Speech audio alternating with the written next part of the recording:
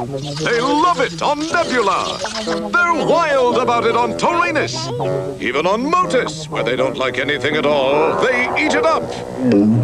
It's Atari's Moon Patrol.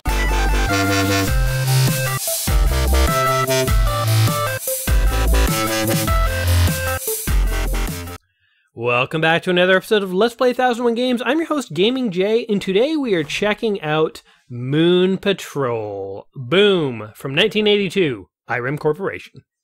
Moon Patrol is, of course, the game where you play as a Luna City police officer assigned to Sector 9, the home of the toughest thugs in the galaxy.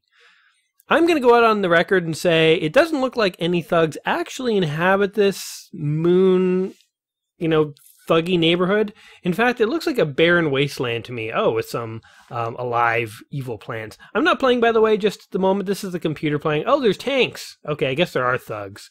And as we will see, this is an interesting game for its time. It really combined elements of things like Space Invaders and almost Mario in a way. I guess it was ahead of its time for Mario, or Jumpman as he was called back then, because it has jumping. All right, let's hop into this baby and see where we get, or see how it goes. We're going to insert 4 quarters and press start. Here we go. Beginner course, go. Okay. So that's that button, and that's that button. Got it. It's a 2-button game, very simple. Apparently you are in a very crappy looking, moon vehicle here. Oh, what the? I didn't really stand a chance there. Get away! Okay, I read a tip that said if you jump and shoot at the same time, it'll make it easier to hit the UFOs. That's what I'm doing. Whoa! You'll see at the top there that there's certain checkpoints that I'm trying to get to. So I want to get to E, J, O, T, and Z. E-Jods. Now I say Z, so you're going to see we go through A, B, C, D, E, F, G, H, I, J, K, L, M, N, P, etc. When I was reading about this, by the way, just as a total lark, do you say Z or Z? Because I'm Canadian, and like the rest of the English-speaking world, I don't pay attention when I drive on the moon. I say Z. Americans say Z, and it's always kind of like confused me as to why there's this difference between the countries. And I always kind of wondered, I always thought Z was correct. Hey, we hit a checkpoint. Because Z is how the British say the letter Z, and they're the ones who invented English, right? So how could they be wrong? So I figured Canada was doing it right. What do you guys think? Do you think Z or Z is the quote-unquote correct pronunciation? Ooh, now we're in like a moon city. Looks very different from Earth. The architecture looks very foreign. So are these aliens on the moon, or is it humans, and they just got some odd design sensibilities? They were like, you know what? I'm sick of all this Earth architecture. Let's go full moon. If we're gonna live on the moon, let's feel like we're in a freaking alien society, man. And if that is why they have these weird moon structures, I dig it. Although I don't know what these things are, because they're getting in my, they're killing my buzz here. Lucky for us, we can continue. This is one of the features that actually people didn't like about Moon Patrol when it came out. To the casual gamer, the ability to continue is really good. But to the hardcore gamers who were interested, back in the time, in the 80s when this came out, the early 80s, people played arcade games to get high scores. But what was the point of trying to get a high score when you could essentially just insert as many quarters as you want and continue infinitely? I've gone on the record before saying I like that about arcade games because it means I actually can probably finish a game here and there for you guys. Unlimited continues is kind of a good thing, but if you think about it, crap. Back in the day when this was in the arcade, it basically meant that arcade games became pay to win. Because if you had the money, you could beat every game. And so what was kind of the point of playing a game at that point? And actually, probably the introduction of continues like this is what really changed the face of gaming, because before you could insert quarters and just continue forever. We've reached J. J is the most awesome checkpoint ever, by the way. I'm not biased because it's my name, but I didn't get a bonus. What? I should get the J bonus. It's my freaking name. Whoa, mines! Anyway, the whole checkpoint thing, you know, or not the checkpoint, oh jeez. The ability to continue really changed the face of gaming, because before you could continue, basically you played games to get the high score. But now that you could continue games, really, oh jeez, that is hard. Really, the point of gaming changed to the point where it's like now the high score doesn't matter so much, it's more about can you beat the level. And I obviously can't beat this level. So yeah, I don't know, the continue thing, I mean, I personally like it. I understand why gamers in the 80s didn't like it when it came out. The hardcore gamers, at least. The casual ones probably liked it. But it's working to our advantage now, because we might actually, if I can get past this stupid mine, be able to beat Moon Patrol. Oh yeah, oh yeah, oh no! Crap. It's really hard to control yourself when you move. Anyway, back to our little puzzle here. Is it Z or Z? What do you guys think? Have you thought about it? Have you puzzled it out? Crap! How am I supposed to get past this part? I'm really teasing you guys with this ZZ thing, because I know the answer. Oh man, this is hard! Challenge! I do not like challenge! Turns out J is the most horrible checkpoint. Okay, I'm gonna stop titillating you here. Crap! The answer is that Z is the correct way to say the letter Z, because the letter Z comes from the Greek letter zeta. So zeta is the originator of Z. So zeta, Z, you can see where it comes from. So where the heck did Z come from, you might wonder? Oh, come on, I was jumping. Z was kind of invented in America. I forget, I looked this up, but I forget the exact origin. I think in the 1677 was the first ever mention of Z. And it kind of came from the fact that we had A, B, C, D, E, F, G. You know, we had all these E letters in the alphabet. My god. This game went, like, I got to the halfway checkpoint so easy, and now I can't even get over these stupid mines. And what happened to the city and the thugs and the aliens? Maybe, like, my guy is really stupid because he's driving through a minefield, and, like, no one's dumb enough to follow him here. They're like, what are you, crazy? Oh, damn it. And you can't steer yourself in the air. That is one thing that really bothers me about games that have crappy jump controls, is when you can't steer yourself in the air. Okay, we're gonna let this reset a sec, so that you're not just watching me die in this minefield here. We're gonna regather our thoughts and kind of go through the first level or two again, and hopefully by the time we get to this mine thing, I'll be a little more experienced at this crappy jumping controls. Because I'm going on the record and saying it's not me who's bad, it is bad controls. But anyway, so we have Z, you know, A, B, C, D, E, F, G. That kind of gave rise to Z. And you know what popularized Z and really made it American was the alphabet song. In good old, what was it, 1835, I think? Something like that. A long time ago, at least. The fact that you had the last sort of component of the song was X, Y, Z. Next time, won't you sing with me? Me and Z rhyme, and so, you know, what's a fellow to do? You can't put Z in there now, and then all of a sudden everyone was saying Z. So there you go. A little bit of linguistic trivia for you guys, because I am all about the edumacations and teaching you something new. You never know what you're going to learn when you turn into my channel. Another bit of trivia from this game is it uses something called parallax scrolling. And this is another notable feature of good old Moon Patrol here. What, you may wonder, is parallax scrolling? Well, parallax scrolling is what you see going on in the background there. See how there's orange, green, and blue hills behind us? Well, if you pay attention on the next screen here, the very distant background is going to scroll at a slower rate than the not-so-distant background, which is going to scroll at a slower rate than the very forward background. So what this does, so look, the orange ground is scrolling really fast, the green is a little faster, or a little slower, and the blue is very slow. This is called parallax scrolling, and this is one of the games to kind of popularize it. But as you can see, I'm playing a 2D game here, but I have the illusion of 3D. And this is something that I talked about back when I played 1943 as well. They used parallax scrolling there to really give you a good sense of depth and height, which I thought was actually really cool. You know, if you had never seen this before, then yeah, this game would have been pretty incredible when you saw it for the first time. you would have thought, whoa, like, it looks really cool. And so even though I'm in this crappy purple buggy with really crappy controls and crappy jump controls, you know, this game would have blown a bit of minds when it first came out. So you always got to think about those kinds of things when you play these old games. You know, it's easy to look at a game like this now and be like, oh man, it's crap. It does not hold up well. I mean, what is even going on? The Luna City police fighting like the toughest thugs in the galaxy? I'm not even really fighting thugs. What am I fighting? Fighting like errant satellites and like UFOs. And where the hell am I driving? So yeah, where am I going? These are good questions. Like, what is my cop guy doing? He's just seemingly doing like donuts out in the middle of a empty moon field. He's not actually busting any criminals or anything. So yeah, I don't know.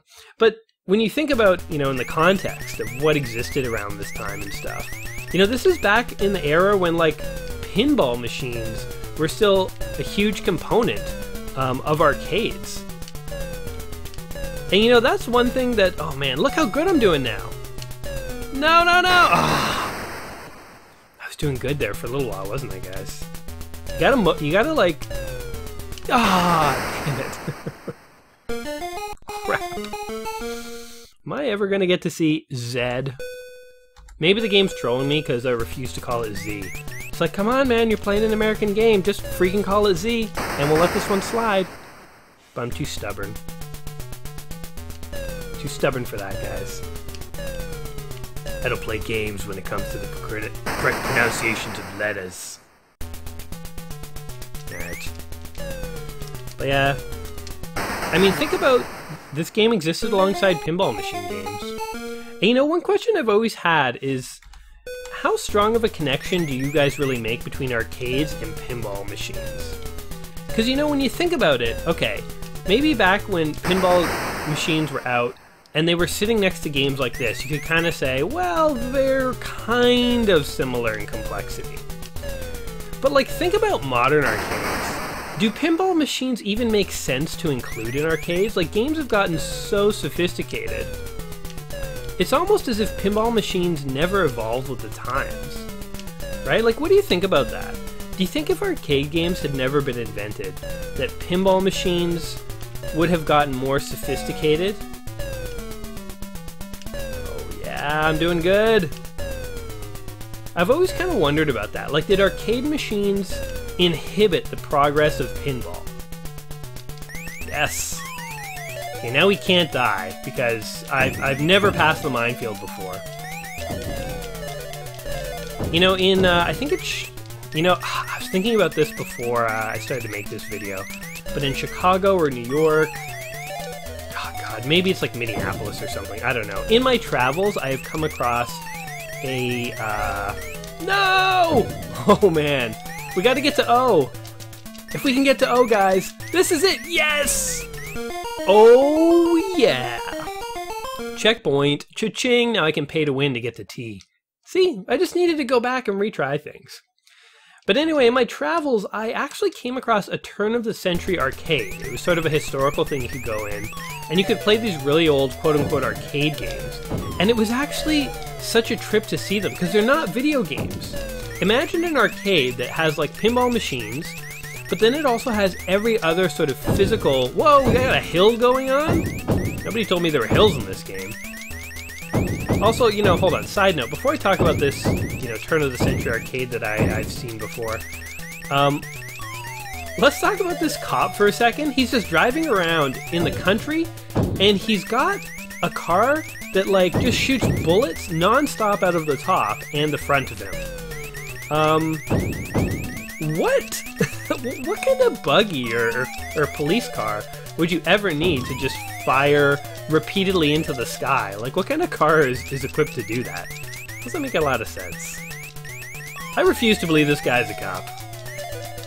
Some kind of, like, I don't know, soldier or something. Oh, this is easy. This is nothing compared to the mines. T is a breeze. Guys, we're gonna beat this game. No problem. So his turn-of-the-century arcade is basically just what it sounds like. It's all these physical games, because there were no video games. So you have, like, you you know, baseball and horse racing and stuff, and it's all mechanical. There's like balls, and you have to like hit things with your little characters. And you know what? When I was thinking about this game and the fact that it existed along pinball machines, I started to wonder how come more like kind of physical arcade games didn't exist in the 80s. Like why was pinball the only one that was kind of left? And again, I started to think, you know, what would have happened if pinball hadn't really stolen the show? Whoa, a tank! Hold on. All this time I've been shooting rocks with my Ford gun. I didn't realize there were tanks. Get out of here. Interesting. I guess I can't just run into them full speed. Well, we're on the T through Z's. It's kind of like a weird, in a weird way, this is like the alphabet game. It's like you could learn your alphabets and have some fun on the moon. The moon is such a like sci-fi staple. It's almost like overdone. Like it's cheesy to do stuff on the moon. Like in Futurama, they really make fun of the fact that they're on the moon in the episodes where they go to the moon. Like it's almost a joke. And like Luna City, I don't know. It would have been interesting to like read sci-fi back in the day when people had not really thought much about the moon, but it's kind of like we thought about it so much, it's not even interesting. The moon's pretty boring. It's like a gray wasteland of, I don't know, broken dreams. So the developer of this game, by the way, was a company called Irem.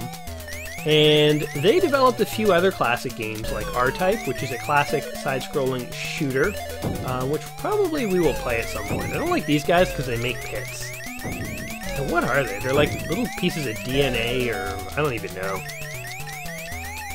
Get out of here. Stop making pits. Whoa, and I'm screwed. Don't you hate that in games when you see something coming up and you're like, well, there's no way to avoid that. I'm just dead. You can, like, see your own demise coming. Ah, damn it, I fell in the hole. Oh, and I was right at Z! Come on. Give me a break. Alright. You know, oh, okay, before I totally change topics here, one last thing I wanted to say about the physical arcade. Have you guys ever seen the YouTube video called Kane's Arcade? There's this kid, oh! Victory! That was so easy! Pay to win, right? What did I spend? Probably like $3 or $4 on that. So for $4, you could beat Moon Patrol. Whoa! And now they like paint your car red. They're like, you've earned it, buddy. You know what you've earned is a new coat of paint. But seriously, get back out there, because there's still a lot of space criminals. The idea of being a cop on the moon kind of reminds me of that really, really bad Eddie Murphy movie. Oh, I forget the name of it, but it takes place on the moon. It has Randy here. What is that thing? Is that my buddy? Is that backup? I'm afraid to touch it. That's another thing in games where there's like, oh, that was totally a bad guy. I totally handled him right. But when something new comes on the screen and you're unsure if it's a good guy or a bad guy, that's always an interesting moment in games, too. Oh, there's like tanks. The game got really interesting all of a sudden. There's like more going on. Okay. I thought I was just going to have to play the same levels over again. There'd be really no point to it. But I like the fact that they've mixed it up. Gives me a bit more time to talk to you. So, yeah. One more thing I wanted to say about the sort of pinball arcades and stuff is there is a video called Kane's Arcade, which I'm going to put a link to it in the description, so you can check it out if you've never heard of it before. But it is this kid who was who I guess he still is probably, but obsessed with arcade games, and he builds an entire arcade out of cardboard with all these physical games. And it kind of explodes on the internet, and Reddit ends up putting together a game for him. And it's really hard for me to fully describe crap. I'm playing like crap now. It's really hard for me to fully describe what this game is, but all I will say is that if you have not seen this video, it's like a 5-minute video. Go watch it. It is actually really, really endearing. It is a great video to watch, and it's kind of relevant to this conversation about physical games and arcades. So yeah, I'll try to remember to put a link to the description in that. You can call me on it if I forget. I'm not the most, you know, oh god, I'm not the most, not thoughtful, but What I'm trying to say is I forget things sometimes. I actually have a pretty notoriously bad memory. I don't know about you guys, but if I don't make a note to myself about things, I easily forget. So, yeah. Yes! Anyway, you know, another reason that slot machines are kind of relevant talking about this game is that one of their publishers, Williams, was actually a huge manufacturer of pinball machines before they got into arcade games. And I guess a lot of arcade companies are like that. Maybe pinball machines did evolve, they just evolved into video games. I mean, a video game is an evolved pinball machine, who knows? Hey, I'm just making conversation, guys, trying to talk about some interesting stuff, whatever comes to my mind. Don't blame me if it doesn't make much sense. I'm just along for the ride like you guys on this wacky planet we call the moon.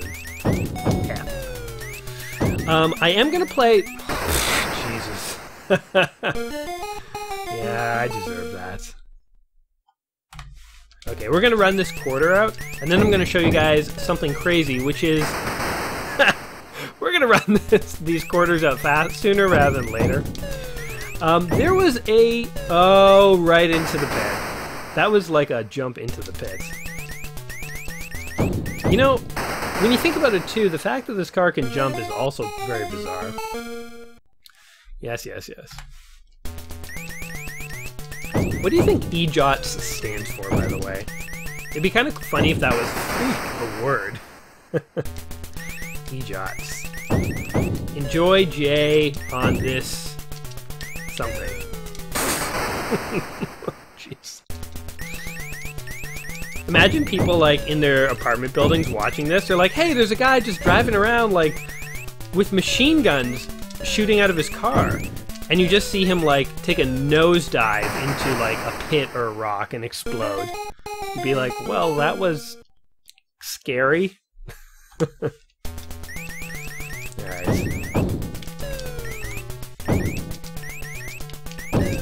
So yeah, I wonder... I pressed the wrong button there. I wonder what this guy is really trying to accomplish. What is the ultimate mission of Moon Patrol? Also, is there like a whole organization called Moon Patrol and I'm just like a cog in the machine? Or am I like the Moon Patrol? Maybe I'm just some dude who like fancies himself a cop, but really I'm just like a vigilante. A vigilante. Oh my god, why did I say it that way? A vigilante. Jeez, a vigilante. It's the more refined crime-fighting organization. Okay, come on. I want to put my name on the high scoreboard and then show everyone something. Oh, what? What? They don't even give you a high score option. So I guess the idea with this game, as I said, people complained, or the hardcore gamers complained, because you could just pay to win and continue to pay. There's no point in getting a high score. And they just got rid of the high scoreboard. Maybe they knew what they were doing. They're like, you know what? Points don't matter no more. Now it's about beating the game, and people can pay to win, and that's where we're going to make money, and screw it. I mean, why didn't they program in a high scoreboard? Okay, time for a magical switch. Welcome back. Notice anything different? We are now playing Moon Bragner. You may be thinking, what the what? Guess what, guys? This is a bootleg version of Moon Patrol. And this is not some bootleg version that came out recently or that, you know, some guys like put together, you know, as like a ROM hack or something. This was literally released the year that Moon Patrol came out. I'm not completely aware of all the details. I don't know who released it or whatever, but this was a bootleg version of Moon Patrol. And look at it. It is like literally identical. Like, we're going to try and see if we can spot any differences at all. But it kind of looks, beyond the, like, garbled title screen, it looks pretty similar to me. And, like, can you believe it? Like, look, did you see that title screen? It was ridiculous. This is clearly a highly illegal, just straight-up copy of Moon Patrol, called Moon Ranger. Like, there's literally no difference in the gameplay. This kind of reminds me of, if you were a fan of Mario... Oh, that was coming right for me. There's nothing I could do. There was a computer game that a company made in the 80s called the Giana Sisters, or Giana Sisters. And it was basically a ripoff of Super Mario. And Nintendo kind of put an end to that. They shut down the Gianna sisters. But it wasn't a direct ripoff. It was like somebody had just reprogrammed a game that was very similar to Mario, had some of the levels and stuff ripped right out of Mario. But they at least made their own game. This is literally like somebody must have stolen the code for Moon Patrol, slapped Moon Ranger on the front in horribly hacked letters, and sold it as its own game. Like, this is straight up theft. I don't know what to make of this. You know, this isn't even like they changed any of the graphics. It's literally just the title screen. It's unbelievable, in fact. Interesting fact about this game, too. It was ported to tons of consoles. You had, like, the Commodore and the Atari. It was even ported onto, like, a Texas Instruments computer. They designed a fully functional port of this for both ColecoVision and the ZX Spectrum, and they just never released them. I don't know why. I know they were never released. No idea why. And I have no idea why, further in light of the fact that apparently people were straight up ripping this game off in the form of Moon Ranger here. I mean, I cannot spot a single difference. Can you guys? It is unfathomable. If a company did this these days, I mean, even if they were an illegal company, I gotta feel like they would get in a lot of trouble. Because this isn't like bootlegging Super Mario Bros. 1 or something like that these days, which is a really old game, so like, I mean, Nintendo still wouldn't like it, but they probably wouldn't bother doing too much to you. This would be like ripping off Mario Maker these days. Like, Mario Maker's a new game. You don't rip off new games like this, you just don't. I mean, like, I don't know. It was a different time back then, man. The 80s is like the wild, wild west, apparently. Anyway, the last thing I want to say about this game, before we wrap it up here, because, I mean, there isn't really much of a point to getting too far in Moon Ranger here. We've seen all this before. Is, in the book that I'm playing through, 1001 Games You Must Play Before You Die, it described this game as one of the most awkward vehicle games in gaming history. When I first started playing through the 1001 Games You Must Play Before You Die, I took the title to mean 1001 games that are so good you have to play them before you die. But I don't know what's going on in that book anymore, because it described this game as like awkward, and one of the most awkward ones in history. And I've started to figure that maybe what the book is really referring to is the fact that a lot of these games have important places in gaming history. So like the parallax scrolling and the fact that it was bootlegged and all this other crazy stuff was going on. You know, this game definitely, there's a lot of history around it. But this isn't necessarily the best game I've ever played. Maybe at the time it had some purpose, but I mean these days, I don't think this game necessarily holds up all that well, to be totally honest with you. So yeah, I'm having to rethink this whole 1001 games, like what I want to get out of it. I'm still going to play the 1001 games, but I don't think I should be going into these games expecting terrific games.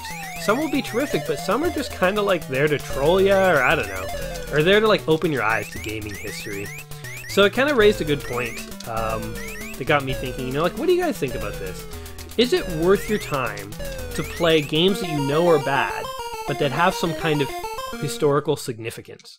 Or should you only be playing good games? And this kind of goes back to, I asked a question in another video of mine, which should have come out already. If it didn't, I just got the order of these videos reversed. But, you know, when you tell people to play a game, do you tell them to play kind of the best version of that game? Or do you tell them to play the original?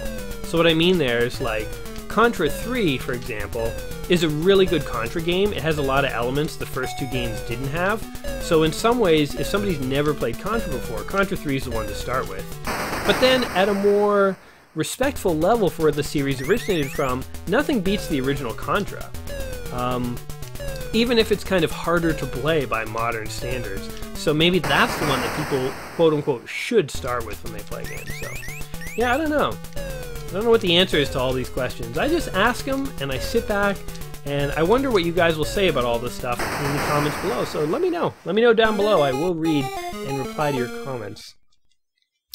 Anyway, guys, we'll let this go for one more life here. But let's think about what we've learned here today. We've learned that it's very easy to port games, or to illegally rip games in the 80s. We've also learned that Moon Patrol is not a very effective police force. It mainly involves, you know, cruising around in your car in the moon dunes and having a hell of a time while you do it. Oh yeah. All we need is some brewskis and some girls, and this would be like some kind of like moon advertisement for like the Moon Marines or something. I don't know. I guess the Marines don't advertise with beard women in their commercials. I don't know. You know, sometimes when I play these games and I talk at the same time, I say ridiculous stuff, so don't ever take me too seriously. The pros of this game are it is actually like a decent, interesting sort of combination of gameplay mechanics. And of course, historically, there's a lot of stuff going on with it in terms of the parallax scrolling and one of the first games to popularize continues and so on. And in fact, yeah, I don't know. I don't know if that's enough to mean you should play it. You know, because the cons are, like, the jump controls suck. It's kind of a very simplistic game by today's standards. I don't really think this held up all that well. So, you know, is this a game you should play before you die? I'm going to say, honestly, probably not. You've seen me play it, you've seen me beat it, and you've seen me now almost beat Space Ranger, which is my way of reading the garbled title. You know, this is not really a game that you need to go. You're not really going to experience too much out of it that you can't get from many, many other games. So yeah, I would say this is one of the rare ones where I would say you really don't have to play this before you die. Anyway, guys, I hope you've enjoyed this video. I hope you've enjoyed hanging out and just chatting about some gaming history and making fun of a game with me. If you guys have, you know, give me a like, give me a subscribe, because I'll be back in a couple days with a new video and a new game, and we can hang out some more. So until then, guys, take care of yourselves, and peace.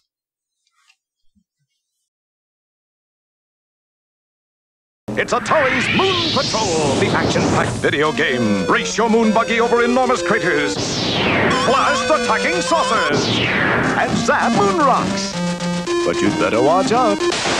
Play Moon Patrol. It's more fun than a barrel of grog mix. New from Atari.